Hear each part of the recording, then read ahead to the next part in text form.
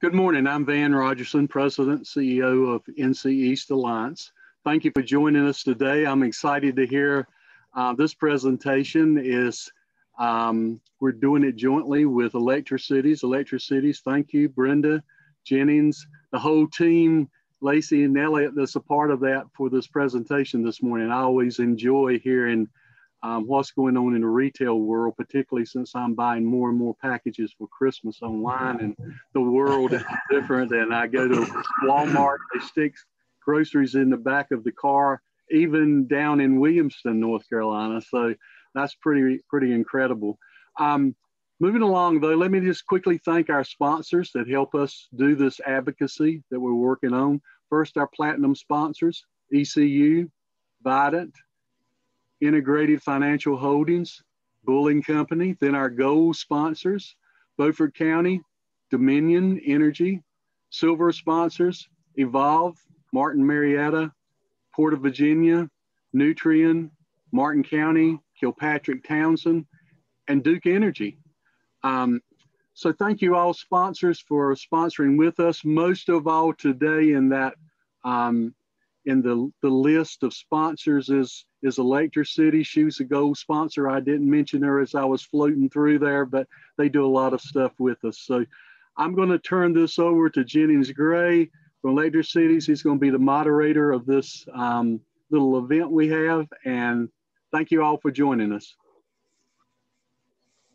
Great, Van. Thank you so much.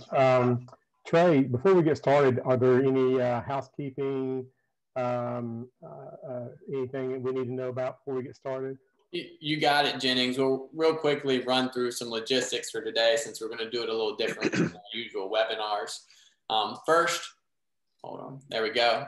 Our speakers today from Retail Strategies and ElectriCities of NC want kind of an interactive discussion today. So feel free to submit questions at any point during today's webinar, and you can do so by using the Q&A box down there at the bottom left. Type in your question and submit it, and someone will address it promptly.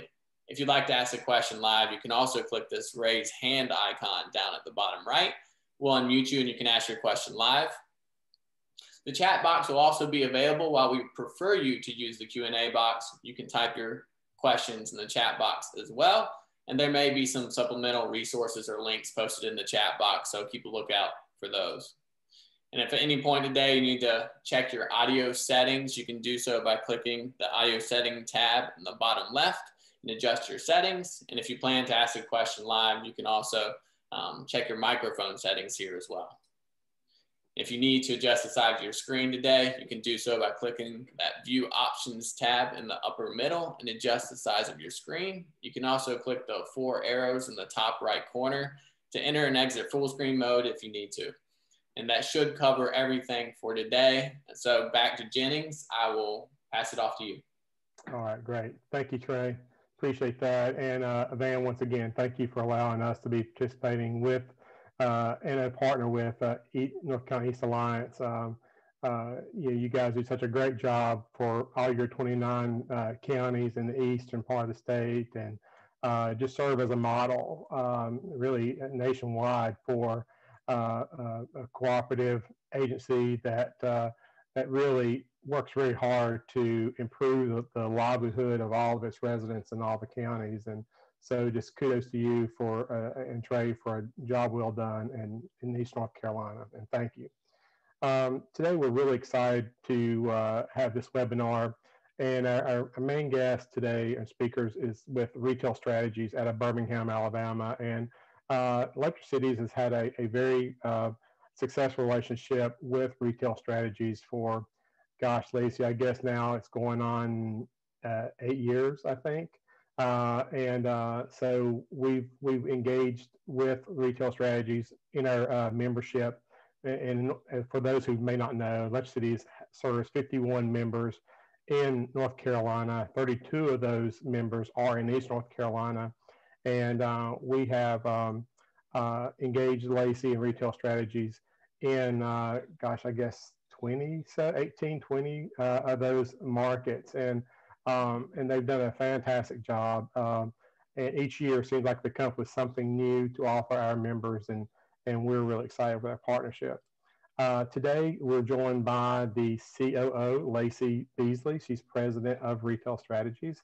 And she has, gosh, I guess you've been in retail real estate, Lacy, since you were 15 back in 2005, I think. Thank you for that. Yes. 15 years I've been doing this. Lacy lives in Birmingham, and she has prior experience with the Shopping Center Group and Dixon County Chamber of Commerce in Tennessee. And she has graduated of Lipscomb University. Is that the herd, I think? I'm not sure about that, but anyway. The Bison, that's right. Bison, gotcha, okay. And she earned a degree there in marketing and management. And Lacy is very involved with ICSC. She serves on a lot of their committees. That's the International Council of Shopping Centers. And she's been recognized for those efforts. She was recognized as the top 40 under 40 and top 40 under 40 for the decade. So does that mean you get to stay 40 for 10 years, Lacy? I'm not sure. That's great. I want that. I think it's too late for me to get that one. But anyway. It's a fake ID, Jennings. Okay.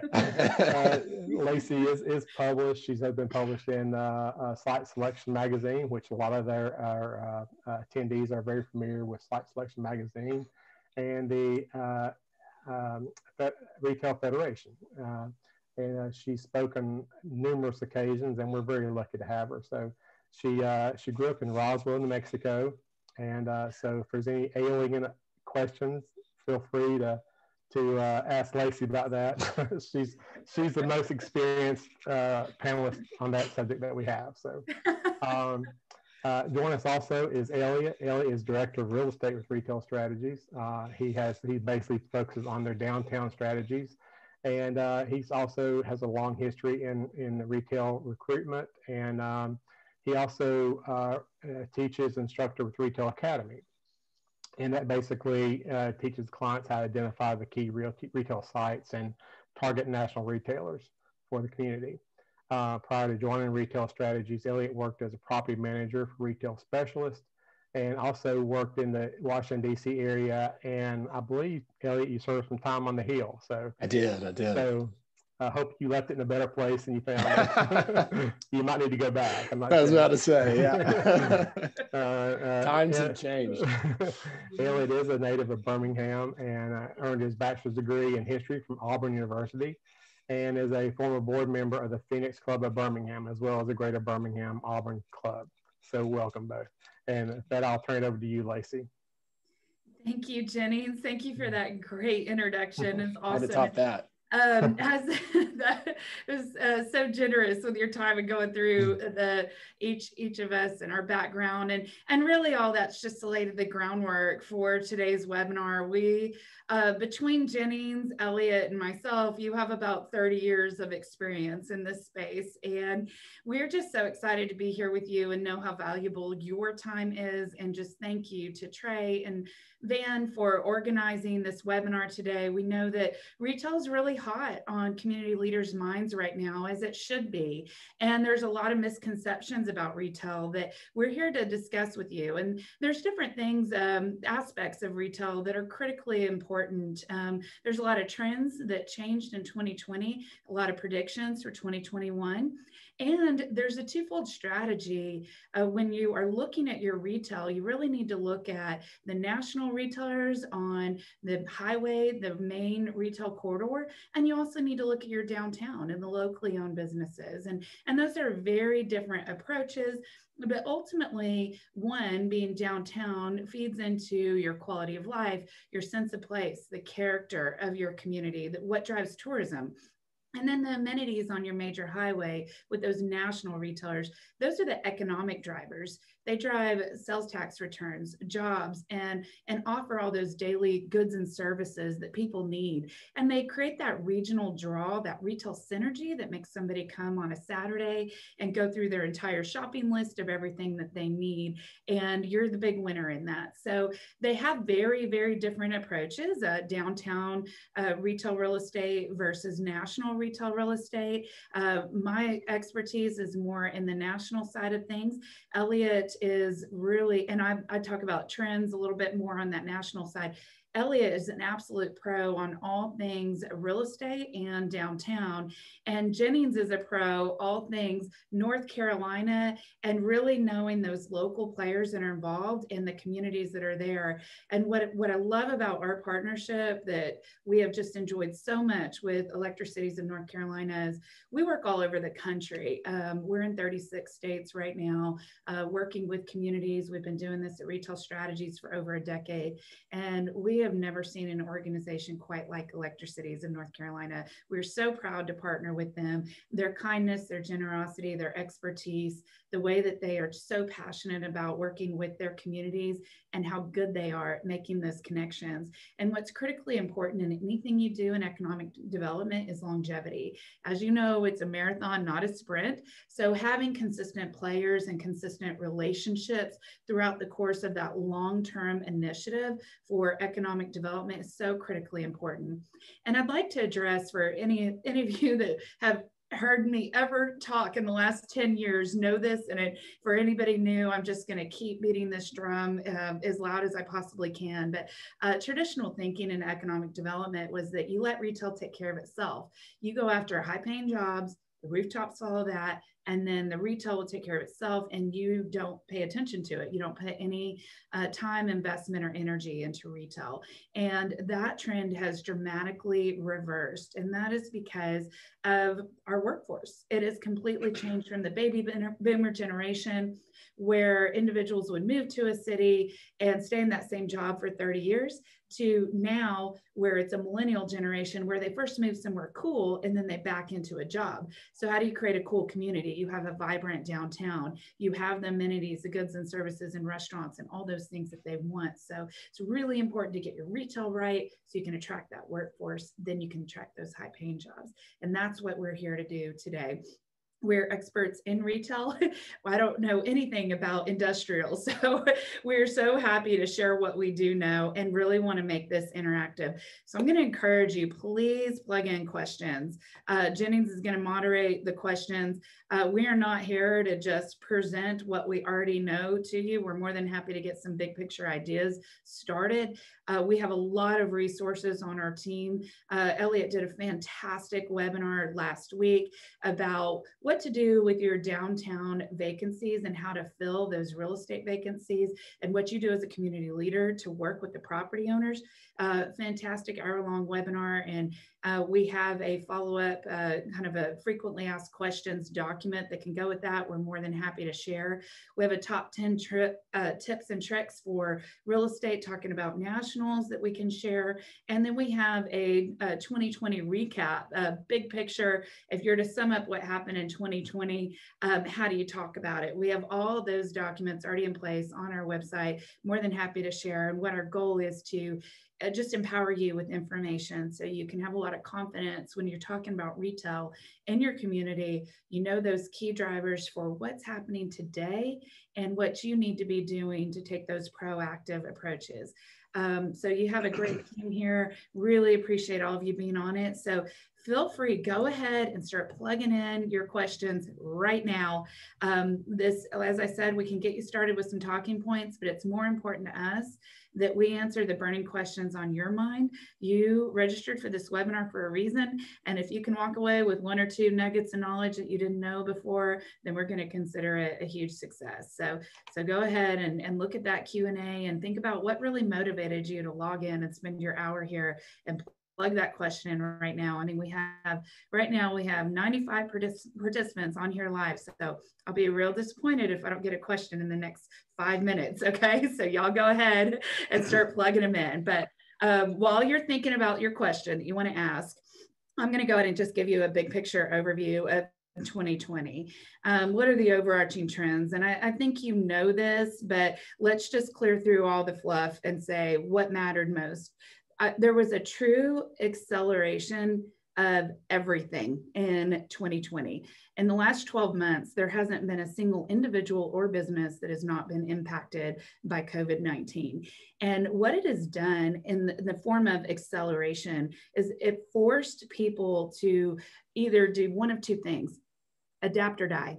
Be innovative and move forward and change your company, change your business model, change your personal behavior and thrive, or really struggle and have a hard time, and you might not survive this world if you were not able to adapt. A lot of retailers that are out there, they are very cautious. At the end of the day, the name of the game is all about profit. So when a retailer, especially if they're publicly traded, they have a lot of accountability to be profitable. So every decision they make is about profit. Well, unfortunately, that stifles innovation. So you have the committee of no with a lot of retailers that sits there, and your innovative people that are creative, the R&D team, they're constantly coming up with these new ideas that are expensive, but they're not tested and proven. And what this allowed was for all those ideas to be dusted, pulled off the shelf, dusted off, and brought to life in a great way. So we saw things happen in 2020 that happened in a matter of 12 months that naturally would have happened over a life cycle of 5 to 10 years. Technology, I would say it advanced it by about 10 years. Real estate, some things that happened in real estate, I think it advanced it by about 5 years. So let's talk about technology. What happened? How about the resurgence of the QR code? You know, the QR code was dead and gone, and now it's everywhere, and it's back, and it's alive, and it's so great and so easy. So that's kind of a fun, simple thing that we use every day that we thought was a goner, right? So there's the QR code. There's everything we're doing about shopping online. It's really wild to look at those trends. So the previous decade, from 2000 to 2019, online retail sales increased by only 5%. In 2020, they increased by 5%. So in 1 year, they increased as much as they did in the previous decade. So online sales are here to stay. Any brand that does not incorporate online sales in their strategy in the future will struggle. They're going to have a hard time. And that's true for small business as well, which Elliott can talk about in a minute. So online sales. The next big picture trend that we're seeing in real estate is the drive-throughs and curbside pickup. Any brand that was ahead of this, they did great. They capitalized on it. Any brand that did not, they had to figure it out real quickly. And so that's changing the way we look at real estate. It's all about end caps with drive-throughs, and even the big box, the grocery stores are looking at that drive-through. The landlords are having to look at how they reallocate parking spaces to allow for curbside pickup. And municipalities are needing to look at what they're doing with approvals of access points and how they're allowing the indoors to come outdoors. Are you allowing your small businesses to come out into the sidewalk to expand that space and allow for clean air and social distancing, right? So it's impacted everybody, and we're all working together. And I think what we found was a true resiliency of not just ourselves as individuals, but also our businesses. And ultimately, we're going to be the winners as consumers. Unfortunately, we are incredibly unforgiving as consumers in the retail world. And if retailers don't get it just right, then we don't go back. We're relentless. And so retailers have to get it right, and they knew it, and they did. And we as consumers are really going to be the benefactors of this. Now let's talk about some of this mainstream media that we see that we're constantly kind of combating. One is the real estate of things. So for years you saw retail apocalypse, retail's going down. That's not true. Retail is alive and well, and that's still true. So talking about an accelerator, what happened in 2020 was a lot of those brands that were on the 10-year watch list that we were saying they're going to file bankruptcy at some point, they were forced to go ahead and file bankruptcy now because they forgot their customer, and they did not innovate, and they did not have a good online presence. We think that's a positive thing. They're tired brands that were forgotten, and they're freeing up really good retail space that is allowing new and emerging brands that are improved to go into those vacancies. So a lot of disruption in the industry, all very good. Very pleased to report that retail year-over-year sales were up 5%. So retail's not dead. It's not dying overall, up 5%. Now that does include online sales. So that's a huge component of it. And an article came out from CNBC just this week that predicts that retail sales will go up anywhere from 6.5% to 8.2% in 2021. So nothing but growth ahead for retail. It's not dead. It's a really important time to have a strategy behind your retail. Your real estate will change in 2021. Your retailers will change in 2021. So having the plan for your national retail and your local retail really matters. All right, it looks like we have a handful of questions. Thank you Lacy, for you mind if I come in just for a second? I think do, you're hitting Elliott, please, some fantastic points and just kind of expounding on what you were saying. I think when we talk about national retail, likely a lot of your communities in North Carolina, you've seen your sales tax generation and your sales tax base go up over the last year. Your grocery store is probably putting in record numbers right now. Hardware and garden, those types of, how many of us did a DIY project, or how many of us got tired of the room we were sitting in for 6 months and said, I'm either going to sell my home, or I'm going to completely renovate this room, or whatever it may be, or spend more time in my backyard, things like that. That all, trickled down into sales tax generation, and those types of retailers are on fire. You talked about quick service restaurants and drive-throughs, the Chipotles of the world, the Chick-fil-A's of the world that already had that app-based ordering system that consumers were comfortable with. They were on fire. You mentioned CNBC. Like every morning when we were all in lockdown, I would put on CNBC and they would put on Chick-fil-A CEO constantly. And he was just reporting just record numbers because people were already used to pulling up, having that kind of seamless app-based ordering. And there was no issue.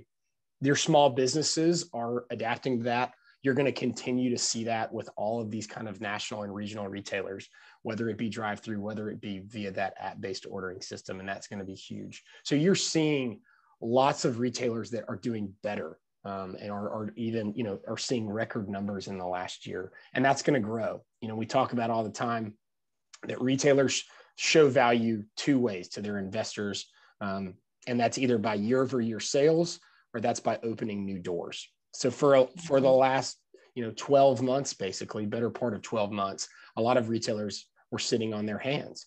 And ultimately, they're going to be looking to do deals in 2021. And they're going to be looking to do them in communities like yours. North Carolina is an incredibly fast-growing state. We all know this. We hear those stories constantly. And it's quite frankly, it's more open than a lot of other states are in this current situation. So we'll see a lot of that.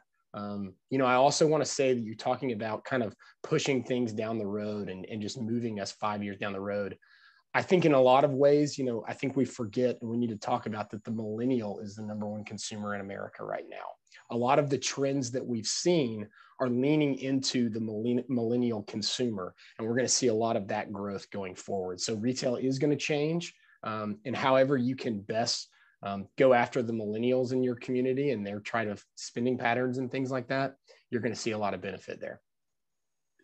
Great points, Elliott. Thank you so much for sharing that and giving actual examples. You're right. Chipotle is a huge superstar.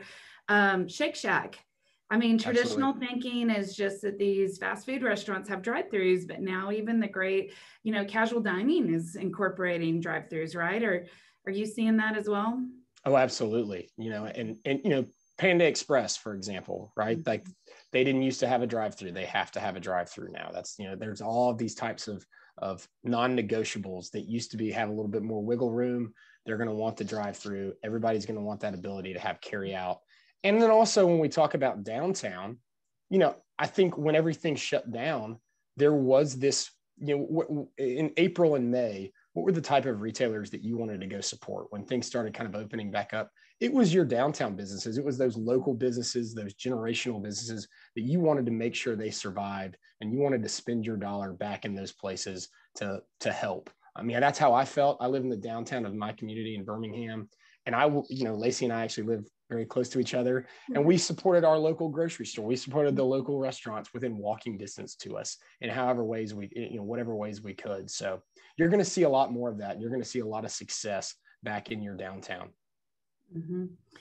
Well, what are you seeing as far as the trends that are happening in downtowns? I know that a lot of downtowns that we're working with currently are just have a revived interest in revitalizing their downtown and making sure that they're filling those vacant spaces. So what would you recommend to a community leader? They're looking around and saying, okay, the time is right. People are working from home. Our sales tax dollars are higher than they've traditionally been, which is what we experience all over rural America. So, people are staying at home and shopping.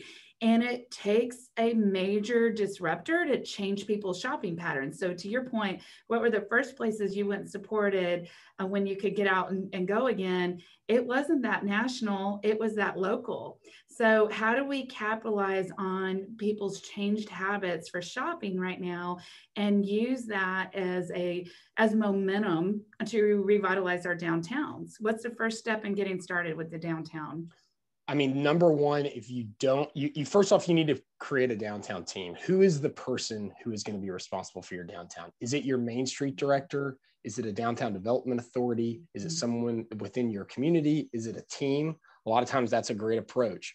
Then you need to have an inventory of all of your downtown buildings. If I was moving to your community and I wanted to open a business, where could I do that feasibly in the next 90 days? If I wanted to open a coffee shop, could you send me to that space right now, or send me to 3 potential spaces for me to go to? If I wanted to open a boutique, could you do the same? You need to know those things, and you need to be talking to those brokers, those property owners, and ultimately figure out where your best, we use the term vanilla shell constantly. And you got to think about that in your downtown as well. What does vanilla shell mean? Yeah, so a vanilla shell basically means it has a finished floor. A lot of retail spaces don't. It has a good roof in working shape. It has electricity. It has demising walls up. It has HVAC, things like that. The things that a retailer needs to move in. And at limited capital, they can put in, if you're going to give them a construction allowance, they could just put that into their space, or if they could come in and feasibly operate within 90 days. I know you North Carolinians love cookout. Mm-hmm. They just built a cookout by my house within the last couple of months. And on that point, it's the same thing with any type of, they built that thing in 90 days and it was operating. So you can build a quick service restaurant in the span of 90 days. And with a lot of, triple net leases that I've worked on in my landlord days, they would give you, basically 90 days free rent to get open, to put that money in and get operating. So think about that with your downtown space. If you're, as a community, if you're trying to invest, and I don't know if you want to, expound on that, but as a community, if you want to invest, how walkable is your downtown? How well lit is your downtown? Are you investing in those types of things to promote walkability, to promote density? Do you have a residential population in your downtown? Obviously, right now, a lot of people are still working from home. So how do we get people back into the downtown? It's residential. And nobody tells the story about a downtown better than the people who live there. And Lacy and I, you can speak, we can both speak to that personally, right? And their narratives, whether it's about that it's not safe, or that the streets roll up at 5 o'clock, whatever your story is in your downtown, how can you change that narrative? That's such a great point. And Elliott mentioned the walkability assessment. Feel free to email either one of us. I'm just Lacy, Lacy at retailstrategies.com. You can find me online. Elliott, we're on there, retailstrategies.com. You can find our stuff with our email addresses. Just shoot either of us an email. We will give you a customized walkability assessment for your community. This is just no cost. Happy to start that discussion with you and just talk through what that scoring system's like. Elliott, can you explain a little bit that walkability assessment? How does it come up with that score and what is it looking at? Yeah, absolutely. So the walkability score is we're going to go into your downtown. We're going to try to basically pinpoint the center of what we consider as your downtown. And then we talk about your walkability score is based on the businesses within that ring. So the ring is basically within a 20-minute walk time of the center of your downtown. Let's say you've got a courthouse in the middle of the downtown square. And then within that, there's going to be a 20-minute ring, a 10-minute ring, and a 5-minute ring. And then we're going to give you a market analysis of basically who your trade area is with, or who are the people within your downtown. How feasible is it for me to walk from point A to point B? If I live in a historic neighborhood, or if I live in a loft or something along those lines, how many businesses are there? How many people are walking to work, riding a bike to work? How easy is it for me to basically live a walkable life in a downtown? And there's that just right there can give you a score on how you can either promote that as a positive, or the things that you can really work on to try to make that a more feasible environment. Okay, and that's what we love doing, is these are not to, they're not in any way, shape, or form. I mean, it's a way to say strengths and weaknesses, what you can work on. So even if those score is a 0 to 100, I mean, Manhattan gets 100. A lot of communities that we work with get between, 40 to 60 is an average score. So, you might be laughing thinking, nobody in my town walks 20 minutes downtown. But that is what they recommend, is a 20-minute walk time. And we have a great question here from Stephen Penn asking about how does the daytime population matter for a downtown? Employees working in close proximity to those retailers and restaurants. How does that impact the buildings and the businesses? Yeah, I mean, it's huge. A daytime population, as with anything, I try to think of a downtown, your Main Street. Think of it in the same way we think of shopping centers. I come from the world of, being a landlord for shopping centers. So I try to take some of those key things back into your downtown. A retailer needs a daytime population. Ultimately, we want people to spend more than 30 minutes in your downtown. I've used the term loiter before, but I don't know that that's always the most popular way to go about it. But really, how are you just promoting people spending more than 30 minutes downtown? So is that me coming and parking my car and going to work? Is that me going to a coffee shop, working from that coffee shop, maybe going to an incubator space or a WeWork or something like that, and then walking to lunch? Anything you can do to promote that via traffic counts, via a list of employers and how many people work there. It's very much the same. And that right there is going to build itself. And that's going to help someone who is looking to be an entrepreneur and open that small business in your downtown feel more confident about that location. Great one. Now, we have a really good question here. And you mentioned Main Street. At retail strategies and downtown strategies, we're all, and we have Retail Academy as well. So as a consultant firm working with municipalities all over the country, there's really 3 different ways that we consult with municipalities. So there's Retail Strategies Recruitment Services, which is our partnership with ElectriCities in North Carolina currently. And through listening to all of our partners, they constantly were saying, we want local businesses downtown, we want downtown revitalization. And from there, we birthed downtown strategies. And so Elliott, Cook, and Jen Gregory work together on downtown strategies and all those initiatives. And everything we do here is taking the approach of not just a study that sits on a shelf, it's really practical application of how to get started tomorrow in a very feasible way. There's a lot of planning, there's a lot of studies that exist in the world that are just not financially feasible, or they're too long-term to really wrap your head around. And in a lot of ways, we're all practitioners. We all come from a background in this space. Elliott's been doing this for 8 years. I mean, he's managed several properties. He's been a retail recruiter. He's worked on outreach, worked with community leaders. So we it's the nature of anything economic development. We get rejected a lot. It's just part of outreach, and it is part of being aggressive, and it's part of what you do. You don't mind being told, and you have no call reluctance, right? So through a lot of rejection, we have learned, yes, this works, no, this doesn't. These things are inspiring and long-term plans, and then these are the things to get started on now that make sense. So I say all that to really set the stage for one of the questions that came in from a very dear friend, Toby Bennington in Anderson, Alabama. We go way back. We've known Toby has been a very loyal and great partner we've worked with for, gosh, I think a decade now. So it's just awesome to see Toby on here, and asked a very important question, which I think is important to address. There's a Main Street America is a fantastic program, and we have downtown strategies, and there's ways that the question is, how do the two work together? What are the similarities and what are the differences? And I'm paraphrasing your question, Toby. I didn't ask it exactly the way you wrote it, but Elliott, if you could address that so there's not confusion on the 2 platforms. Sure. Well, I'll give a great example, actually. A shout out to our friends in Wilson, North Carolina, a partner of ours that we were just in Wilson last month. I know one of the reasons that we engaged, or that we were engaged with Wilson, was that basically they are a great member of the North Carolina Main Street program. And one of the first things we always try to do, if your community is not involved with your state Main Street program or has not hired a Main Street director, we encourage you to go do that. We're a partner with Main Street America. We feel very, are big advocates of that organization. And we think that they do wonderful, wonderful things.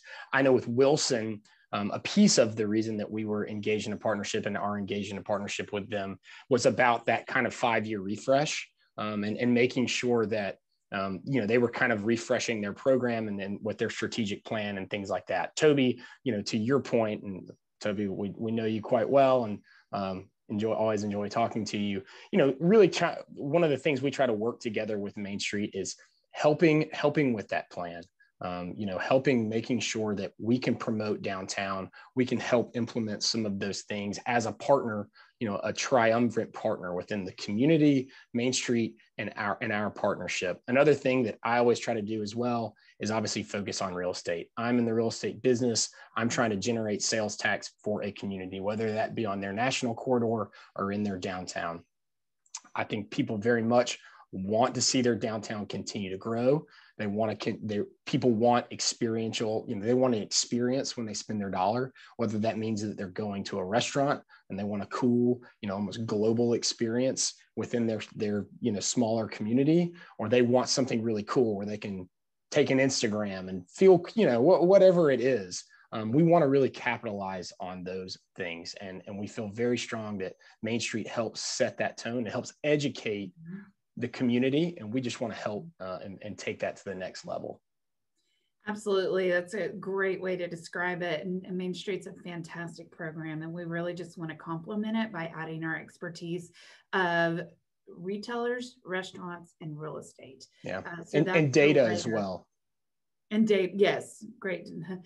A lot of data, which leads to something I don't want to neglect. I think prior to this webinar, a question had come in about mobile tracking data.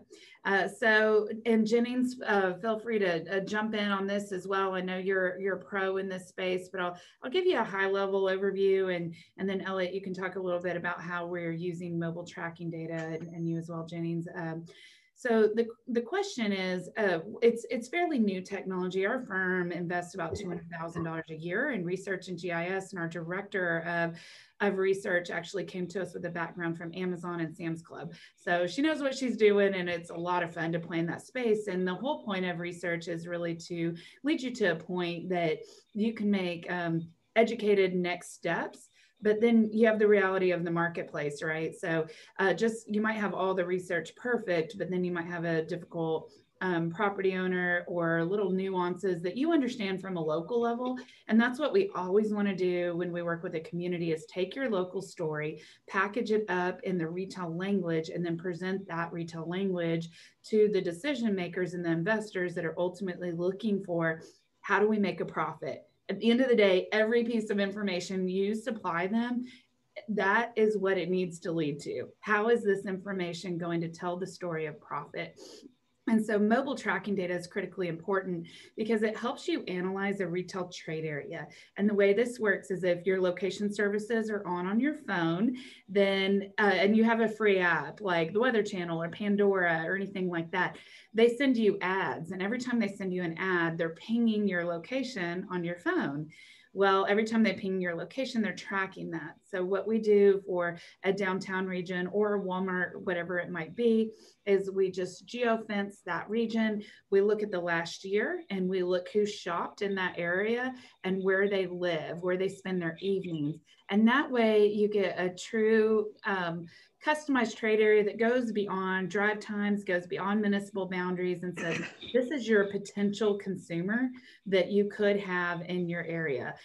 So that's one way to use it. There's a lot of ways to do it. Mobile tracking data is still fairly new and continues to improve every year. I think it's only been around for about 2 or 3 years. We were early adopters of this technology, and it continues to advance, but it's becoming more critically important in the national retailers' analysis of what they're doing with real estate.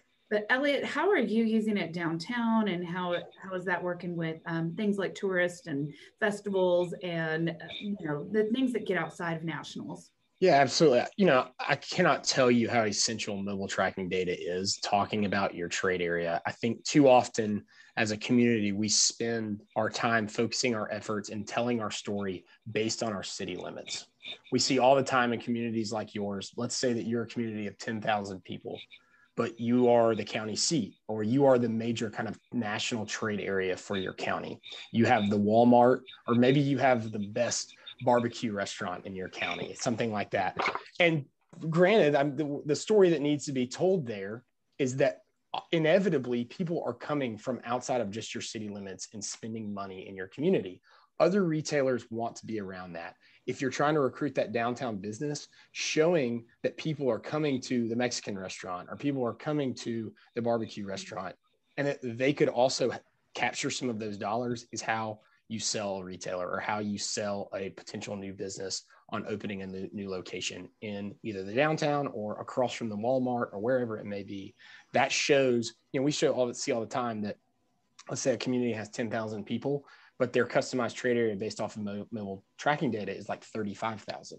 You need to be telling the story of the 35,000, not the 10,000, because it's all valid and it's all legitimate. And that's what retailers want to see. They believe in mobile tracking. They pay it for it themselves. So anything you can do to paint that picture is how you breed success. Yeah, I'll add too on that, Elliott, is that, we've seen mobile tracking, provides some great information as far as downtowns in relationship to number of business hours. I mean, any downtown Main Street manager has been preaching forever about hours. We still have some of those mom and pop shops that will close at 5 o'clock. And that's just really frustrating to any chamber of commerce and downtown manager. But they've never had really information to show them, some proof in that assumption. And now with mobile tracking, you can see that, for certain communities, and the reports that I've seen showing anywhere from 20 to 30% of sales, or not really sales, but volume of traffic occurs after 5 o'clock.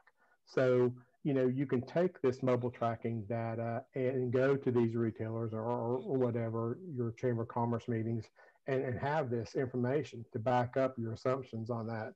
And also, we've seen it on festivals, right? So that every community in North Carolina that has a festival wants to know what impacts that festival has, and is the ROI there. And when you go and get your sponsorships, can you effectively convince your sponsorship that this is worth a $5,000-$10,000 investment for a sponsorship? And the mobile tracking data can show you. I know one example was like, a local festival compared themselves to a national festival, and it's totally two different. And actually, the local festival was more well attended and had a bigger draw for a 10-mile area around that location. So they used that information to go to the sponsors and say, hey, we get just the same number of visitors as a national event, but most of our customers are within 10 miles of the downtown. So we can concentrate on specifically to that type of sponsors. But I think one thing to keep in mind on this mobile tracking data is what it can't do. The mobile tracking data cannot give you sales. It can't tell you how much money those people spent at that festival, but it can tell you that, hey, we had 18,000 visitors, and on a 3-day festival, the second day was the most attended, and they stayed an average of 80 minutes. And these people had an average income of $65,000, and they had a peak time of 2 to 3 p.m. So, and that 75% of the visitors traveled less than 5 miles or something like that, or maybe more than 5 miles. And so it can give you the demographics, but it's also important to know what it can't give you. And so it's very, very important. It's very new. We're learning it as well. But it confirms maybe some of the suspicions or assumptions that you're making about your market. But it also helps to know, I guess, some new information that you never thought that was true about your community. So, Jenny, I think you bring up a fantastic point. Last week we were in Columbia, Tennessee, about an hour outside of Nashville, and they have a big tourism draw. And part of what their downtown director was really hoping, and the city was trying to hope, was to get businesses to stay open on Sunday or have extended hours on Sunday. And we had pulled a tourism study from a retailer in their courthouse square and showed the mobile tracking data from Sunday. And it was one of the highest days of the week that people were coming to the square. And this woman that owned this antique store, we were kind of walking the community, and we went in there, and that was a couple hours later. And she had gone and looked at her accounting software after the meeting that we all had and found out that Sunday was her third highest generating day of the week. And I think she was closing at like 2 p.m. She was like, I need to extend my hours. So exactly what you're saying. It really does show, it shows, when people are coming, and can really prove those points. And you were talking about, it doesn't show sales, but you can use those two things together to really, learn more about who your consumer is and when they're there. That's right. That's right. A great story. It's a great, how many years have we been hearing that from Chambers? We want our businesses to extend their store hours, and now we have actual data to back it up. That's right. A great story. Have a good question here, which Liz, by the way, thank you for the great job you do with Main Street, and thank you for plugging that in, and I hope everybody sees that. If you're not in the Main Street program, then be sure and let her know. But here we have a question. Todd, thank you for submitting this, and really want to brag on you and the success you've had in Farmville, North Carolina. About 5,000 people. You've had a very successful run for the last 6 to 7 years. You had 29 empty storefronts, and now you only have 8. So major kudos. Everybody reach out to Todd and see what he did for the last 6 to 7 years, because that's just awesome. Love it. And you have pharmacy, restaurant, hardware store, coffee shop, ice cream shop. I mean, all kinds of cool stuff. So the question is, what are innovative space fillers going to be post-COVID? Fun question. What do you think, Elliott? I would say one of the first things to do is there's all these cool terms that have been floated around over the last year: incubator spaces, ghost kitchens, things like that. I very much try to focus on adhesion. So trying to think about those kind of small spaces. A lot of times I think in our downtown, when there is vacancy, it's like the old Crest department store or the bank or the movie theater that we focus all of our efforts into, because there's nostalgia there, or it takes up a large space. But a lot of times maybe there's 1,000 square foot vacancy right next door, or maybe there is, a 500 square foot vacancy. Focus on those guys. It takes a lot less capital for them to move in. A lot of times your businesses that are moving into a downtown space are not the most well-capitalized people. They're not they don't have the highest credit, and they need a chance. So if they're coming in at, let's say, $1 a square foot in a 500 square foot space, they're set up for success much more than somebody in a 5,000 square foot space. It just, it makes economic sense there.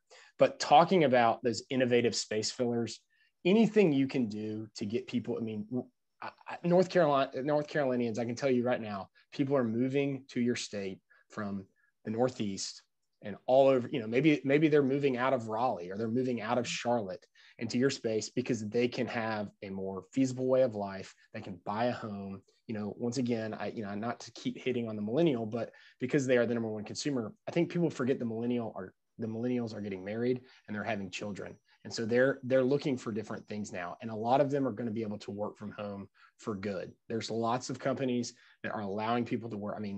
Our company is experiencing that. I saw Spotify the other day has basically said, if you want to work from home forever, you can do that. Those types of groups, they're going to want to get out of their house from time to time, though. So anything you can do, to have those kind of shared communal office spaces, and then incubator spaces. I talk about all the time that there are going to be so many people who are looking for that second or third, career. And a lot of them are going to want to try, have that entrepreneurial chance of opening a restaurant. They've been making sourdough bread for the last couple of months, and now they want to do a bakery or whatever it is. Anything you can do to kind of set them up for success. So ghost kitchens, I know in the last webinar, someone asked what a ghost kitchen is. A lot of restaurants and retailers are realizing that they don't necessarily need a storefront. Maybe all that they are is delivery. And so there's kind of these kind of back of house, you could have maybe some retail space on the front, and in the back of house, there is like a kind of a shared communal kitchen where multiple different retail, groups could be making meals and then delivering them to you, or carry out of the front of it. So those are the trends you're going to see. National guys are getting into that too. So it's going to be a big thing going forward. So hopefully that answers the question. You hit on a couple of really key points that I just want to emphasize. It is one, I think so often an entrepreneur, they overestimate the amount of space they need and the square footage and how expensive rent is. They really need to be operating in 500 square feet or 1,000 square feet. And oftentimes those buildings are 4,000 to 5,000 square feet. So what can you do as a community leader to pair up 4 or 5 entrepreneurs to split up that space and all go in together, and which businesses complement each other? So that's, the question always is, as a community leader, what's our role? There's the private side, and then there's what you do. And you're a connector, you're an information sharer, your knowledge base. And so that's what Elliott and Jen are encouraging a lot of property owners and entrepreneurs to consider, is breaking that up. The smaller space really important to the business plan. The other is this ghost kitchen idea. One of our sister company, Retail Specialists, they are a full service commercial real estate firm. One of their team members, Hayden Smith, actually ran a commissary kitchen here in Birmingham for years. And when I was learning from him how he did it, it was amazing. He had multiple shifts, morning for breakfast, lunch, and dinner.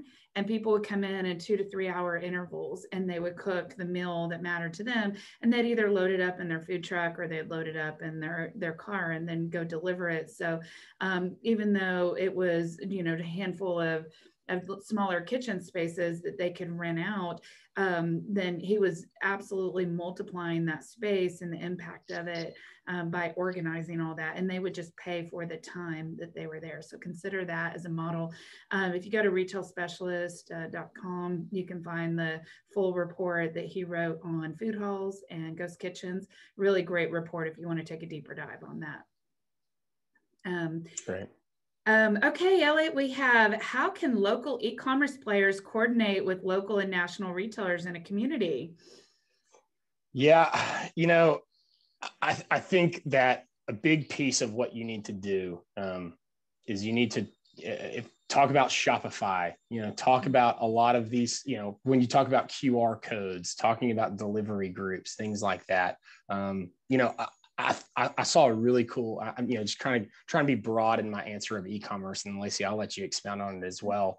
One of the cool things I thought was, we were in a very rural community in Alabama a couple months ago, and they had turned the old historic jail into a coffee shop, but they didn't need all of the space for the coffee shop. And the back of it was actually an Amazon fulfillment center. And I didn't realize that they were outsourcing that to these more rural communities. But splitting up spaces like that, and then also trying to identify, the best way to make sure that your delivery services, if you have them, or your local, local Shopify's and things like that, anything you can do to set up small businesses for success is key, is how they survive, is how they adapt, and is extremely, extremely important.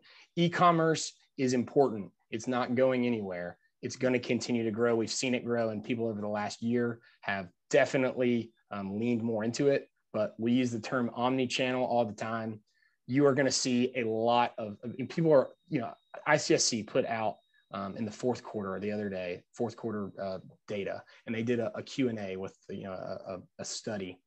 And I think over 60% of retailers, or of the people they asked, said that they would shop back in store and were looking forward to like their old spending patterns and their old shopping patterns. But they did say that they were going to be much more intentional about it. So they're going there for a reason, instead of just kind of blindly shopping and walking around. So And Lacy, I know you'll have a lot to add to that as well. Oh, yeah. I think that's a great question. And you're right. I think it's so important right now. So locally, a few thoughts here. So locally, as Elliott hit on, Shopify is very easy if they want to, and it's inexpensive. So if a local entrepreneur does not have an online store and they want one, go there. Now, another way, that is if they have their own branded online store. Now, an even easier path to take is to sell your product through social media. You can sell it through Google, Facebook, Instagram, and it's pretty, all you have to do is Google it and then follow the steps, right? So they don't necessarily have to set up their own online store in order to use those social media platforms to do it. There's been a lot of discussion and research done about, can you have a local marketplace, right? That they go to the Chamber of Commerce website and all your small businesses and all their products are in one central location with one central shopping cart. I'll tell you the major challenges with that. You have multiple players and they all have a different point of sale system, which is a challenge. 2, inventory. If you're a small business owner and you have 2 shirts, or you have 1 piece of unique pottery from an artist, what happens when you sell it online at the same time you sell it in the store? Unless you have direct seamless integration of the 2, then you could be double selling products. So you can't reconcile at the end of the day. And that's a major challenge, not a challenge for nationals because they'll have 1,000 of that shirt. Big challenge for locals. So there's still a few little practical hiccups. We have looked into this quite a bit. I think somebody's going to figure it out. How do you become, the Etsy of small businesses, and how does the local community support that? It is not figured out yet, but I think a lot of people are interested in that. So going to Elliott's point about really that omni-channeling that is so important. We're more informed when we go into a store. We already have our mind made up on what we want. Now, the big thing that retailers are pushing is, how do you buy online? They ship it to you. And well, one of 2 things. You either pick it up in the store, called BOPUS, buy online, pick up in store, or you return in the store, right? So it's, spring is coming, you buy 25 swimsuits, you try them all on at home, you return 25 of them if you're like me. And that whole process takes about a month, and I'm really bad about going and returning stuff. So if I can return it directly to the store and then go in the store and shop, then they have a way of capturing these. So retailers are really trying to figure that out. And omni-channeling is essentially what you do through your Chipotle app or your Starbucks app. It's just super quick, and you go and you plug it in, and even Chick-fil-A is doing the stalls now. You just pull up to stall 3 and they bring it to you and hand it to you. That type of stuff is going to last. And we as consumers pretty much demand it. Online grocery shopping has changed the lives of mothers across America. It's the best thing that has happened to the family dynamic. It's awesome. And so there's nothing but growth ahead for grocery store, online shopping, and those things. So how do you get the locals and the nationals playing together on the same platform? That is not yet figured out. But one of the things that we advised as a company early on, again, on our website, any of these things I've mentioned, feel free to email me and remind me, or you can just dig around on our website and find it. They're all free resources. But we had a local restaurant guide, because there was a lot of confusion early on about what delivery service each restaurant was using. I mean, Yelp had not caught up with it, things of that nature. So you could always have a local guide that really highlights those businesses that do have their own online store and drive people to that online store for that local business. But as far as one shopping cart and that seamless integration of multiple businesses, that is not yet a tool that's been discovered that we've been able to find anyway. I hope that helps answer that question. Long-winded, so forgive me. That's great. That's great. And one thing you mentioned Etsy there, just a little anecdote there is that, everybody remembers the Bernie Sanders mittens, right? Well, that propelled like 1.9 million sales on Etsy during that month. It's incredible. Wow. I mean, I just can't imagine being that lady that did those mittens. That teacher. It's crazy. Crazy. Bye. 1.9 million. I'll see you later. Exactly. Wow. I mean, just overnight, randomly, social media just changes your whole business and just blows it up. And So if you're fortunate to do something like that, then I think that's really interesting. We had a question about rural retailers like Dollar General, and it kind of also hits on another topic that Lacy and I have talked, and Lacy, I think it was really the topic of your article in Site Selection Magazine about how rural areas are actually, doing really well, during the pandemic, just on a competition type basis. I mean, so I think you can, and we're really running out of time. So maybe we'll wrap up with that question, and then we'll turn it back over to Trey for wrap up, and then we'll just please know that any questions that we didn't get answered, we'll certainly get those answered to you after the webinar. Mm-hmm. Thank you, Jennings. This has been fun. Thank you, Trey and Van, for letting us do this. And thank you to all of our participants for your attentiveness. A lot of you hung on there to the end. And again, we want to be a free resource to you. We just believe in empowering communities with information, and anything we can share, we want to. So applaud you for doing what's right for your community and taking the time to learn. Well, thank you, panelists. So let me just understand this.